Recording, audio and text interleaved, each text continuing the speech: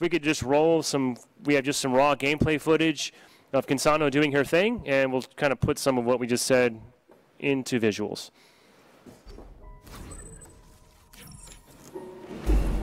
So when you first, oh, I was going to talk over this. No, you're not. I guess I'm not.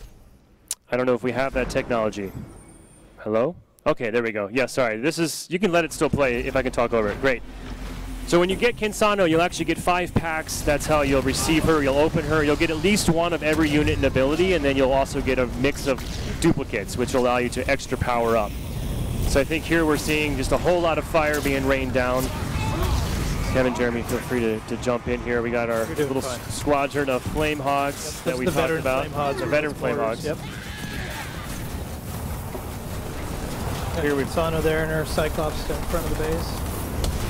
Yeah, she's really effective against structures, as Hellbringers are in the core game. I even got myself a little achievement there. Good job.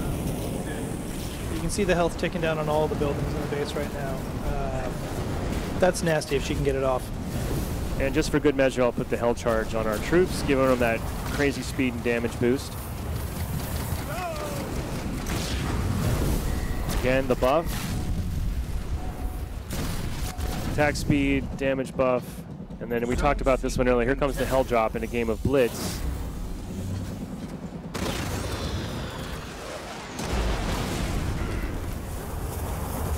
So it sets the ground on fire, and then a bunch of fire-breathing allies emerge as well.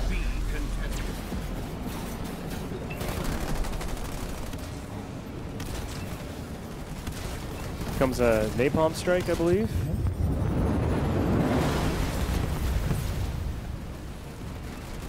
That was just the level 1, so this will get a little stronger as you play and level up.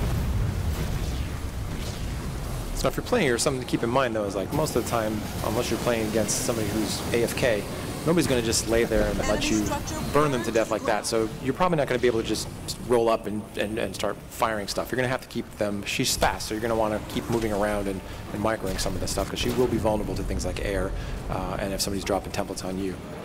I was playing the AI on easy, by the way. Yeah, there you go. For the sake of showing off her awesome burning abilities. And again, she looks crazy OP, but like Jeremy keeps pointing out to me, the easiest way to counter Kinsano is to come at her with air units because she has almost no native air defense whatsoever.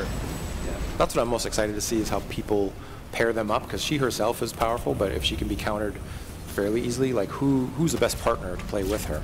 Is it her and Anders? Is it her and Isabel? And that was that Firestorm battle group we just saw. I dropped in four friendly units ready to go. So that's just a little glimpse of our Kinsano gameplay. We are super excited to get her out into the wild. As of right now, it looks like she'll be coming out as soon as next week, so we'll have more information on that soon.